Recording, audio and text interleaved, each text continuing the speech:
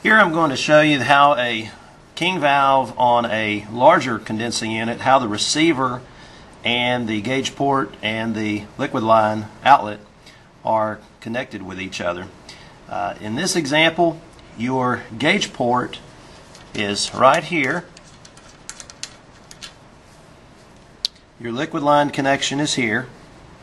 The receiver tank here on the bottom, the king valve actually screws on to a fitting here. This is what we call a Rotolock type fitting.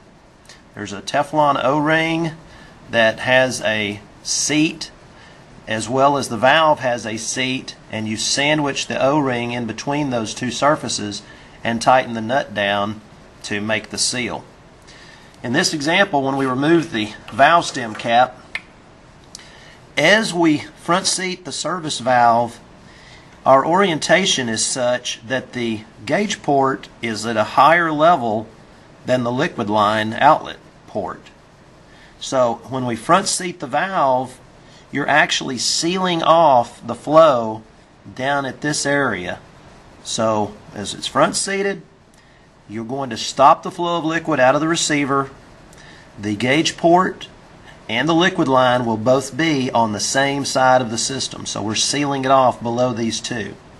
This is unlike your smaller condensing units that have just the opposite operation. In those, this would typically be the liquid connection and this would be the receiver outlet. This being receiver outlet, when you front seated the valve, you would still have that receiver outlet pressure here, which could be monitored by a gauge, yet the liquid line pressure would drop.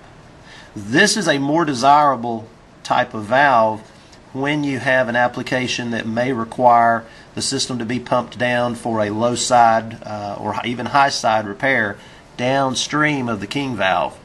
That would allow you to pull a vacuum on this port just as you could also pull one on the low side of the system.